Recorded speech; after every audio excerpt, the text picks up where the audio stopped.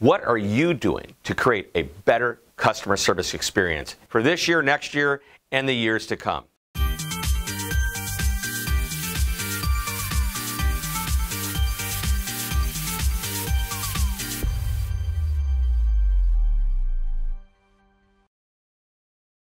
Hi, Shep Hyken, your customer service and experience expert. And today I'm going to talk about ways that you can improve your customer service in 2020 and years beyond. With all the focus on how technology, which includes artificial intelligence, data personalization, and more, about how this can drive a better customer experience, I wanted to shift my focus back to the basics.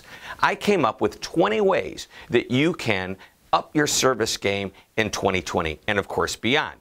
And I decided to split it into 2 videos. So here are the first 10 of 20 ideas as to how you can create a better customer service experience in the upcoming year. Number 1, stay in touch. Now, too often, companies focus all their efforts on acquiring new customers instead of keeping existing customers.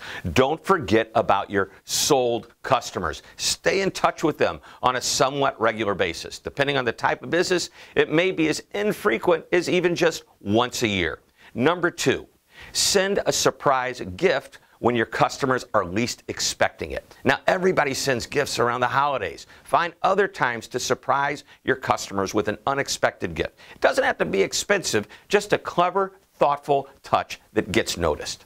Number 3, eliminate long hold times. Don't waste your customers' time. If you must make them wait, let them know how long and give them the option of being called back.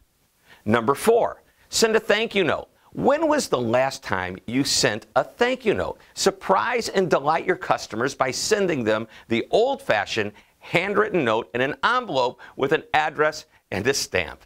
Number 5, freaky fast response times. Who doesn't love fast service? Now, Jimmy John's, the fast food chain known for freaky fast service and delivery, knows how much customers appreciate speed. Take a leaf out of their book to find ways to be freaky fast for your customers. Number 6, do something special for Get to Know Your Customer Days. Now, these days happen 4 times a year on the 3rd Thursday of the beginning of each quarter. So, in January, April, July, and October. Number 7, use video. Video is an amazing tool. As you may have guessed, it's one of my favorites. It's inexpensive and can often be posted for free. Use it for online tutorials, a video version of frequently asked questions, and much more.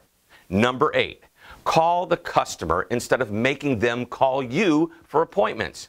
It's one less thing the customer has to do when doing business with you. Number 9, celebrate National Customer Service Week in the first full week of October. Now, you'll have to wait until October, but that doesn't mean you can't start planning now. And number 10, share content that is all about the customer and not about the company. In other words, it isn't a sales or marketing piece. Well, actually it is, but it shouldn't feel like it. Well, there you have it.